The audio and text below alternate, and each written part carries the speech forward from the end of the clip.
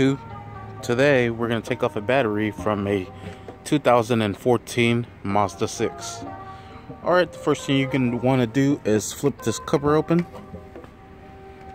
Grab a 10mm socket.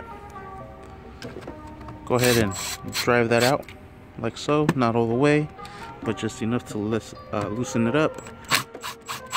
Same thing with this one. There it is.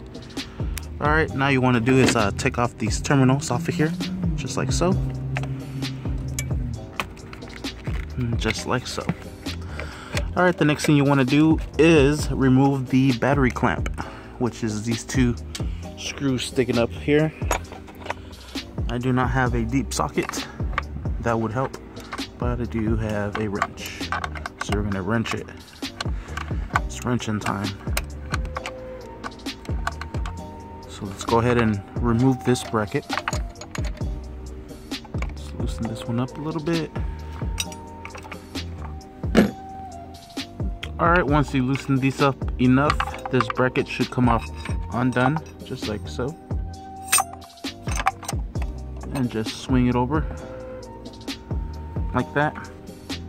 You don't want to undo both of them, then it's going to be a hassle to latch both of them.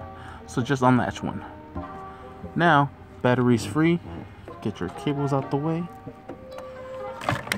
And out comes the battery. Sweet. And that's how you remove a battery from a 2014 Mazda 6. Thank you for watching. Please like and subscribe. Don't forget to hit that bell. All right, let's get out of here before we get kicked out.